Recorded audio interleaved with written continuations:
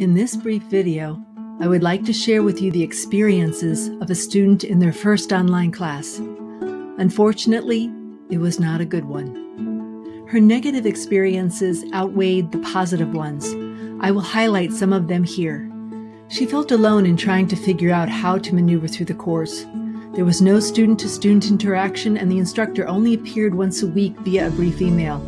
Her emails to her instructor were answered 3 days later, sometimes after the due date of the assignment in question. She felt frustrated by the lack of instruction and guidance. The instructor did not use the learning management system adopted by the college. Instead, students had to visit the instructor's website, which was unorganized and not user-friendly. So, the student and I discussed a checklist of recommendations to instructors based on her experience. Before every semester begins, check to make sure your content and links are all up to date. This student shared the story of her Excel class, where the instructor was using outdated Excel handouts and exercises that did not coincide with the version they were using in the class.